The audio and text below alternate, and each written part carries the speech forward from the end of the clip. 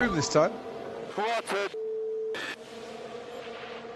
It's happened much earlier in the corner, hasn't it? And then there is room. There is that car's width at least for Charles Leclerc, but he's struggling to hold it. And then Perez thinks, look, I'm ahead of you here. Why shouldn't I take the racing line? Did you break my car? We think everything is fine with the car. Everything okay?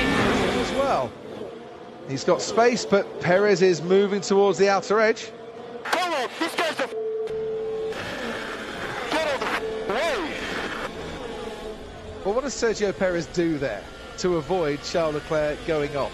The immediate answer being, well, we'll put a bit more left hand down, but very difficult to do that, Paul, when you're racing and it's about 127 miles an hour through that corner.